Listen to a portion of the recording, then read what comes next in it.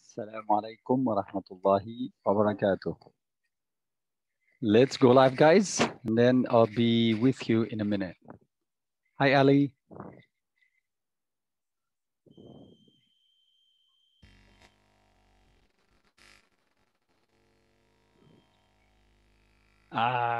This terrible noise again. Sorry for that. Can you put yes, we can, but can you put yourself on mute, please? Thank you. Okay. Just give me 1 minute to go live and then I'll be with you. Okay. I'm sorry for people on Zoom, but I need to set up that go live on Facebook thing. Just give me 1 minute. All right, there we go. We should be live in a few seconds. All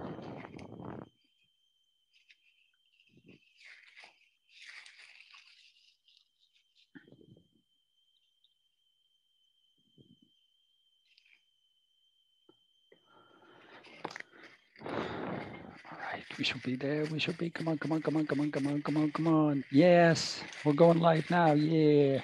All right. Assalamu alaikum, people. Assalamu alaikum, everyone. And welcome to 1 minute collocations. Now, I've changed a bit from making videos to go on live so that I can give you the chance to, interact with me and ask any questions if you have any. So what about that collocation thing? We know 1 minute grammar. You have gotten used to that, hopefully. And we have 1 minute idioms, and most of you know idioms, that they are words that are put together and they give you a meaning that in most cases is different from the original meaning. How about collocations? What all collocations? Collocations are words that are put together and they are used together a lot, right? And sometimes it will be wrong to use them with other words. And let me give you an example. And that's our first collocation today, although it's not one of the collocations that I want to talk about. For example, a girl has hair and it's yellow. So do we say yellow hair? We don't say yellow hair. What do we say? So let's see what people know. Good evening to you, William Scott. So we say she has blonde hair, not yellow hair. She has yellow hair would be wrong. Yes, exactly. Ali, thank you very much. She has blonde hair, exactly. So that's what collocations are basically. They are words that are used together that way. And why do we use them that way? Because, native speakers of English use them that way. So that's it really. Walaikum salam. How are you? Korshat. Okay. So why are we talking about collocations? Why are they so important? They will help you in many ways, and then let me tell you about 4 or 5 ways in which they can help you. You will be using the words more accurately. There is a mistake that many people make, which is using do with the word mistake. So some people say, I did this mistake. The correct collocation should be, I made that mistake. I made a mistake, not I did a mistake. So now you will start using the language more accurately and you will sound more natural. So when you're speaking, people will not feel that his English is a bit weird. When she speaks, I don't really feel that she is natural when she speaks. Okay, so that's another benefit. For example, if you say of great importance is what we use in English. We don't say, for example, of high importance. All right. So when you say great importance, when you say high importance is not really correct English, right? So if you say, people will still understand you, but we say great importance. Now, it will benefit you in your speaking, it will benefit you in your writing. If you're taking the IELTS exam, for example, using correct collocations will help you get good marks. And let's get started. Today's lesson is about talking about thoughts and ideas. So talking about thoughts is what I want to talk about today. And the first one I want to give you is the word think. The word think, the verb think is used with the adverb strongly. No, it's not used with strongly. That'll be wrong. So if you say strongly think, that's a mistake. So what do we say? Does anybody know? Now, let's get you to interact a bit with me, guys. What do we say? Any idea?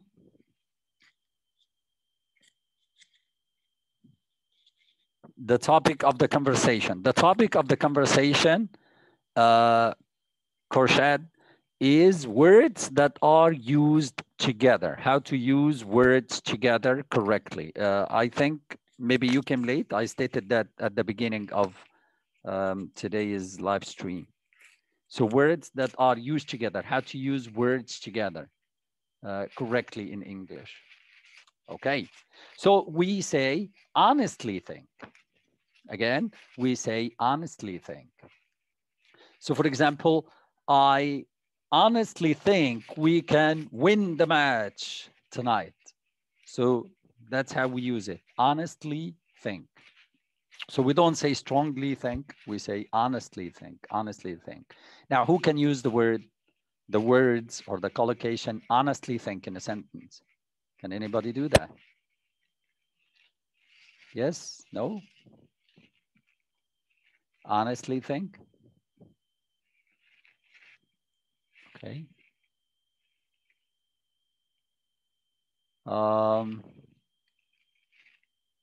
Okay. So, okay, you don't have any examples? All right, so just remember this, honestly think. And let's move on to the second collocation. The second collocation today is, I will give it some thought.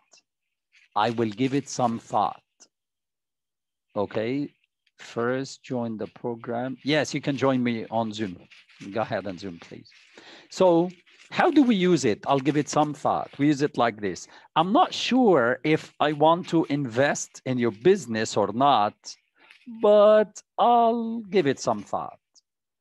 I'll give it some thought means I will think about it.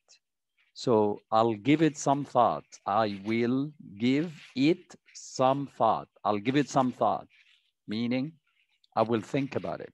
Okay, this is how it's used. I'll give it some thought. So far we have two. We have honestly think and I'll give it some thought. And the third one in talking about thoughts today is bear in mind. Not bear the animal, but bear here is used as a verb.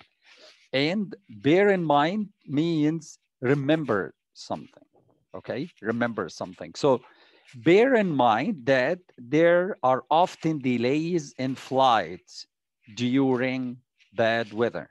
Bear in mind, meaning just remember that. Okay, so how many have we taken so far? Can you remember? Are you counting? All right, there you go, Amal. I honestly think he will pass the exam. Very good. So I honestly think that's the first one. Very good. Do you remember the second one? Second one. Second one was? Right, sure, Mahmoud Ali. Give it some thought. Okay, who can use it in an example?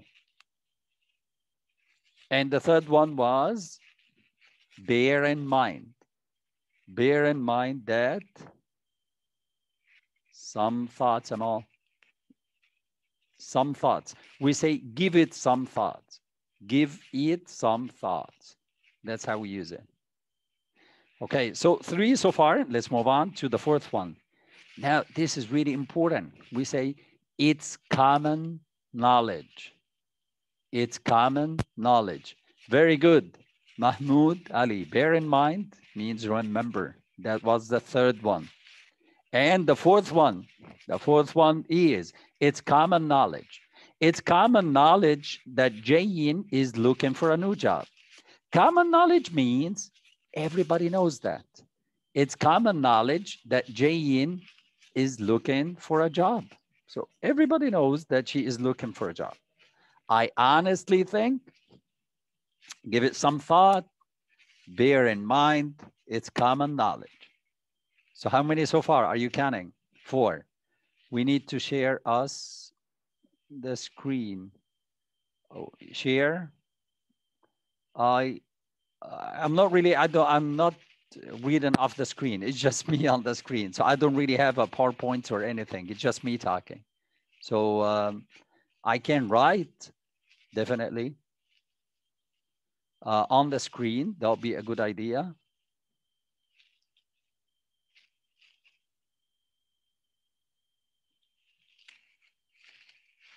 So let's write them. Let's write as a text. So the first one, hopefully you can see the screen now. Honestly think. I can't see. Honestly think. And the second one was, give it some thought. And the third one, bear, number 3, bear in mind. And the fourth one, who remembers? It's common knowledge. It's common knowledge. Now we're about to take the fifth one. I have about 10, 12 for you today. So hang in there. Okay. Now, the fifth one is grasp the importance of. Grasp the importance of. Let me write it on the screen. Grasp the importance of. So how do we use it? It's like to understand how important something is. So grasp the importance of something means to understand how important it is. Let me use it for you in an example. My teenage son hasn't yet grasped the importance of revising for exams. He doesn't understand still how important it is to revise for his exams. So that's number 5. Okay. Are you with me? Do we have any comments? Common knowledge. You can see, okay, thank you. Much better. All right. Yeah, I agree that it's much better if we write on our screen. Now let's move on to number 6. I don't want to keep you for long. Now, even this keep you for long, this is a collocation, but it's not one that we're talking about today. Take the view. This is really important. Take the view. Now, take the view means believe. Take the view. I take the view that we are all responsible for our actions. I take the view that we're all responsible for our actions. So take the view. And let's go to number 6. Number 7. Now, number 7 is one that maybe you haven't heard of before, which is foregone conclusion. Foregone conclusion. Foregone conclusion. Foregone conclusions means it's absolutely certain. It's take it for granted. It's sure, when 100% sure. Foregone conclusion. So let me use it for you in a sentence. It's a foregone conclusion that Jamie will win the race. It's really fast. We know it. It's a foregone conclusion. It's absolutely certain. Now, I will stop here. If you were with me yesterday, I talked about a couple of idioms. Yesterday's video, I talked about a couple of idioms, and they're related to conclusions too. Now, if you really Good. Or I would say if you attended yesterday's lesson and you remember them, then you can write them in the comments. That'll be great. Now, I give you 2 idioms yesterday in 1-minute idioms. If you remember them, please share them with us. Those on Zoom, if you were in my class yesterday, you can unmute yourself and shout them out. 2 idioms I taught you yesterday, I talked about yesterday. Does anybody remember them? Okay, shall I say it? Okay. Do you remember the guy who was holding the stick from the bottom? Okay. Okay. The 2 idioms that we talked about yesterday were, maybe you were not in class, he got the wrong end of the stick, means he reached the wrong conclusion. And the other idiom was put 2 and 2 together, means I guessed that based on the facts that I have. So these are 2 idioms that we took yesterday. I believe some of you were with me yesterday. I remember some of these names. Okay, you did not attend. All right, all right. No worries, no worries. Here you go. These are 2 that you can take with you tonight. But I'm afraid that I'm not going to write them in the chat box because, I mean, on the screen, because they're not in today's lesson. Now, let's continue. And number 8 today is rough idea. Rough idea. Rough idea means general idea. That's what rough idea means, general idea.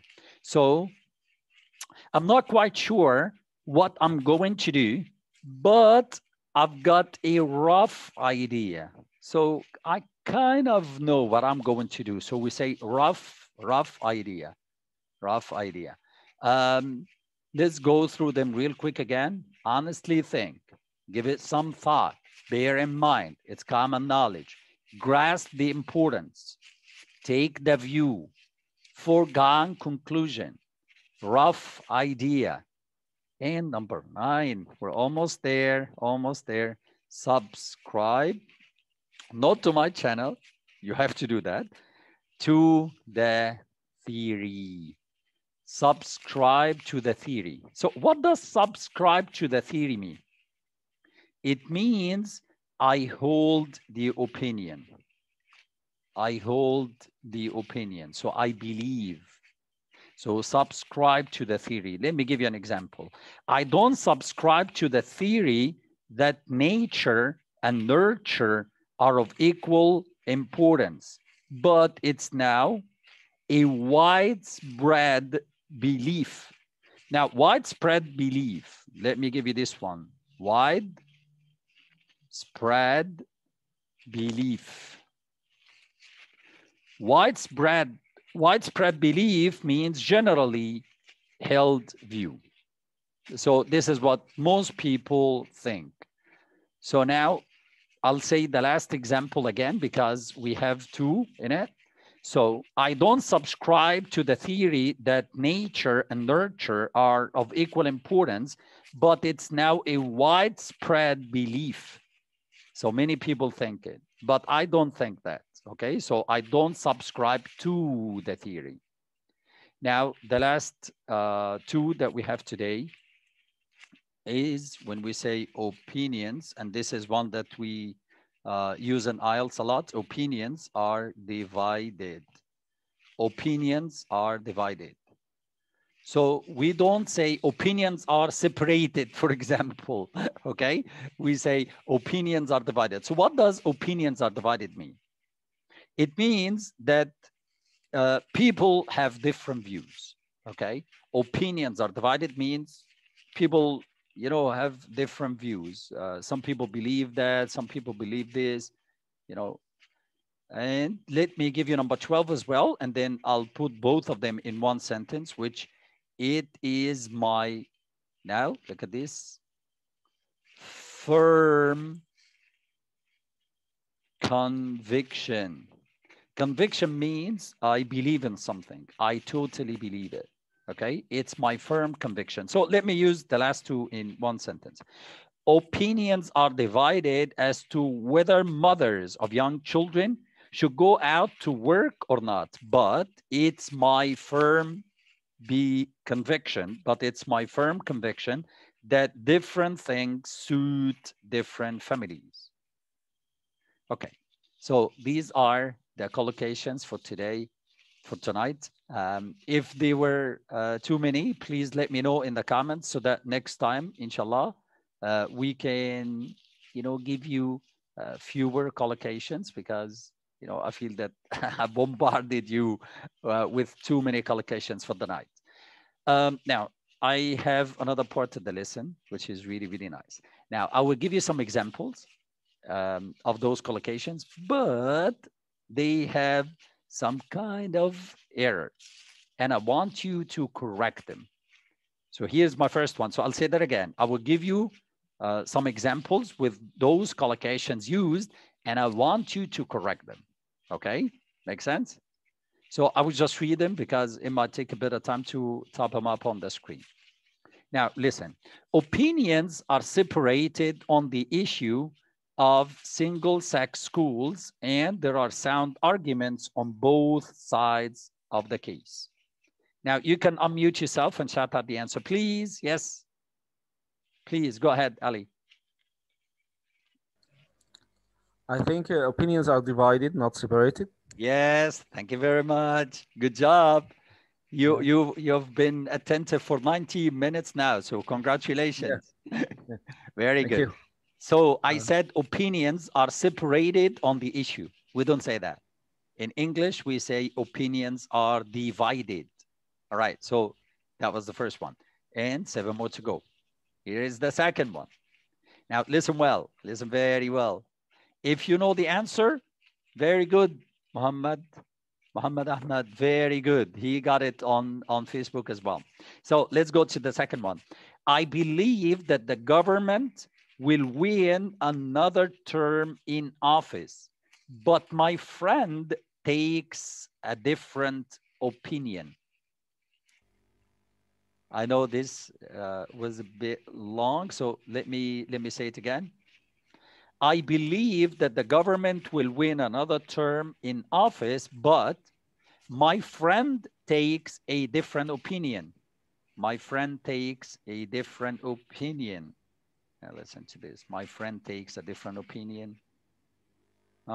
Okay. Really quickly look at this screen. What is it? What is it? What is it? What is it? Ah, okay. What do you think? Ali, again, please. Yeah. I think my firm conviction. Okay, we can say that. We can say that. But we're talking about opinion. Yeah. Sorry, Mahmoud, Mr. yes, Muhammad? please. Yes, Yeah, yes. can I speak? Go ahead, Mahmoud. Yes. Mahmoud. Yes, I'm speaking. Can you hear me? Now we can. Go ahead. Okay. I think that we can use the opinions are divided because we have different opinions over here. So we can say that opinions are divided. Okay, we can as well, but let me change it slightly. We will say, but my friend takes a different. Take the view. Take another view. Yes, takes a different view. Exactly. So I'll say it correctly now. I believe is it that. correct? Yes. Sorry. I believe, no worries. I believe that the government will win another term in office, but my friend takes a different view, not takes a different opinion. Now, can we say has a different opinion? Yes. So two ways of saying the same thing now. Has a different opinion or takes a different view. Yeah. All right. They mean the same thing, but take is used with view and has is used with opinion. Now, third one out of 8. Almost there. Hang in there, guys. Number 3. I strongly think that you'd be making a serious mistake if you take that job. I strongly think that you'll be making a serious mistake. Honestly. There you go. Yes, both of you, Mahmoud and Ali. And you two guys, if you come to Zoom, you can shout out your answers as well. That'll be fun. All right, thank you both. It is correct to say I honestly think, I honestly think, or you can say, I really think, honestly think is a very good collocation. Now, number 4, I don't believe it's a foregone fact that the large company will win the contract.